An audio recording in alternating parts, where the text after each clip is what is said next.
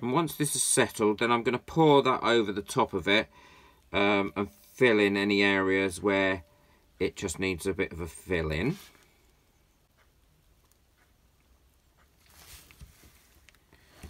Okay, the next one I'm going to be doing is the pyramid. And again, I will chuck these in. I have taken the bubble out of the point of this, so it shouldn't now have a bubble in that point, one would hope.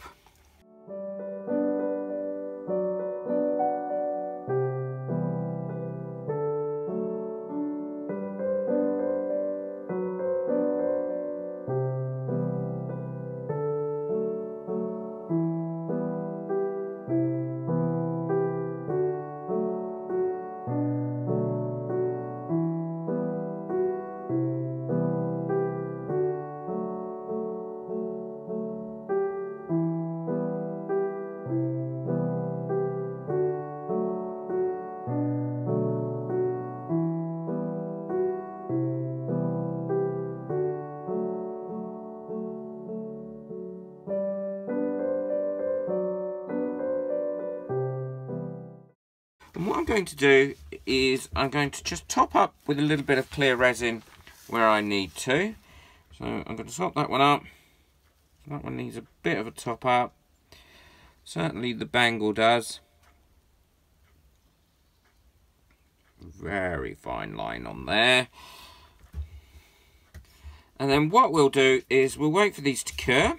And we'll see how well they've come out. And I'm hoping they're going to come out really, really well.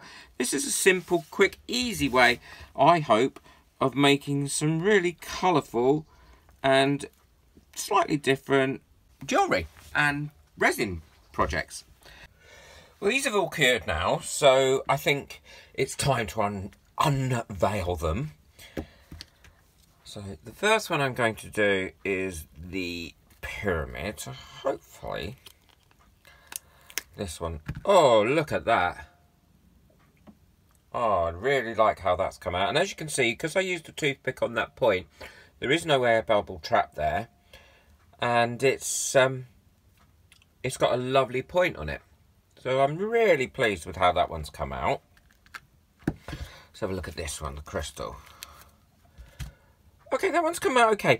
It's not come out as well as this, because I think it's because there's so much in here that is textured, but I still do like it. So let's have a look at the little. Oh, the pendant has come out lovely too. I'm really pleased with that. The bangle next.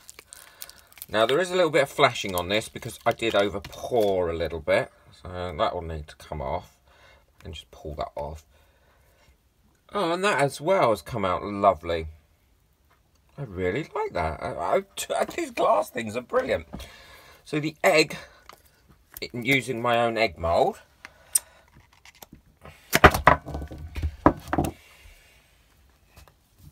Okay, they have all sunk down to the bottom here on this one. But that's not so much of a problem.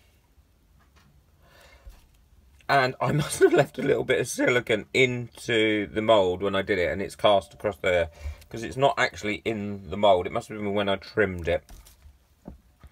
But overall, I think that's come out quite nice. But we all make those little mistakes. And then this is the island one. Now, this isn't finished because it has to have its second coat. Because what you do is you put that in there, like so. Push that one through the top, through that little hole. I will put the link to this in the description. And then what you do is you then fill that up with either a clear or whatever you want to use. I will use a clear for this. And then you've got those little layers in that. And I think that's come out really well too. So overall, I think this has been definitely a positive outcome. And it just goes to show that just using little tiny glass beads, you can get some great effects. So I will pop the link to everything I've used in the description. Thank you very much. Hope you've enjoyed this video. Please don't forget to like and subscribe. And make sure that you check out the video above next if you want to learn more about resin. Bye.